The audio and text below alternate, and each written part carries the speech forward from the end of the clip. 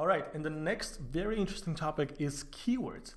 Now, keywords are very, very important because keywords are the tool you are going to use in order to rank your app high in the Play Store or the App Store. Now, I brought up a interesting example called Simple Habit. Simple Habit is a meditation app. And the reason why I brought up Simple Habit is because meditation is a pretty crowded space, especially now in 2018, 2019. In 2018, self-care was declared the theme of the year by Apple, and meditation is obviously a huge part of that.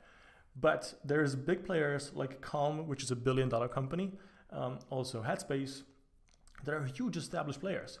And Simple Habit was a new app that came along, and suddenly they were ranked #1 for the keyword meditation in the App Store, which is a huge accomplishment.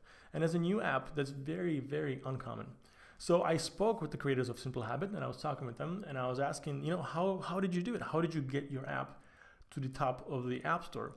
And what they told me was very simple, but they said, we were the first app to put the word meditation in the title. And I thought, that's interesting. Now, if you look at, all the other meditation apps, everybody has the word in the title. And I was trying to figure out, why is it so important to have the word meditation in the title? You can see they also have it in the subtitle, they also have it in the description a couple of times, right there, for example, and more down there. So I had a meeting with Apple about 2 weeks after that, specifically with the App Store editors, and I was asking them, because the official statement of Apple says that putting the keyword in the title doesn't have bigger weight on the keyword ranking than, for example, subtitle or description.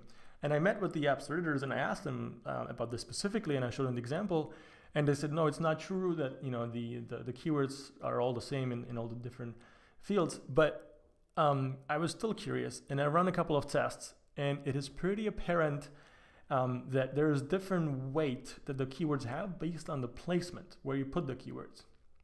And nobody knows how the algorithm, both for Apple and Google, actually works, like what variables it takes into consideration. But after doing my test, it is very clear that there's different weights of importance of the keywords based on the location, right? So specifically for the App Store, if you put it in the title, it has the biggest weight. And Apple doesn't want you to do this, right? So I was talking with them another time, and I was trying to get my app featured, and they came back and they gave me some feedback on what to do in order to get featured. And one of the things, I had a keyword in the title as well, and they said they wanted me to remove the keyword from the title, and I asked why. And their reasoning was that they want to provide a clean experience in the App Store, and it's just much cleaner if there's only the brand or the app name in the title. They don't want you to put keywords because it looks better. But it's better for Apple, not necessarily for you. So if you're not trying to get featured right now, you're trying to get ranking, I highly suggest you put the keyword in the title. So that's the most important one, the biggest weight. The second one is the subtitle. So here you see that they put meditation, calm, and sleep as the main keywords in the subtitle. And then you put the keyword as well into the description. You can put it into what's new. And also if you have promoted text or promotion text, it'll be displayed up here or up here, depending on your setup of the actual App Store. So very important that you put the important keywords or the big keywords for you at the top. Now, the question is, what are the important keywords? Because if you're just starting out, let's say you're a meditation app and you put the meditation keyword everywhere, you're not going to get ranked. Basically, there's too much competition. It's too hard. Also, if you have a game, let's say, and you have some sort of, let's say, casino game, right?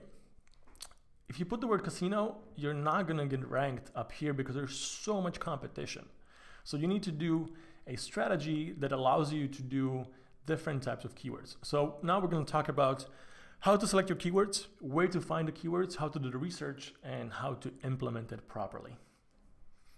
So I just wanted to show you real quick. Here's inside of an app store. I'll go into my apps and we'll select, for example, this one as the first one. Now, so you have, like I said, you have the title where you can put, there's 30 characters which you can fill in. And for us, business cards was an important phrase or keyword, so we put it in here.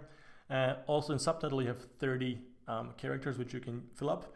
And we use conference and meetings because it's what people look up when they are trying to find information about business cards.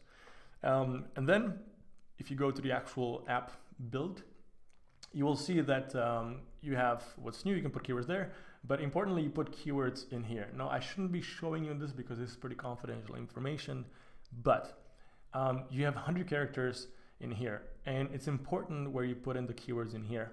I was talking about the ranking and what is important where to put the keywords. Now I said the title, subtitle, and the description.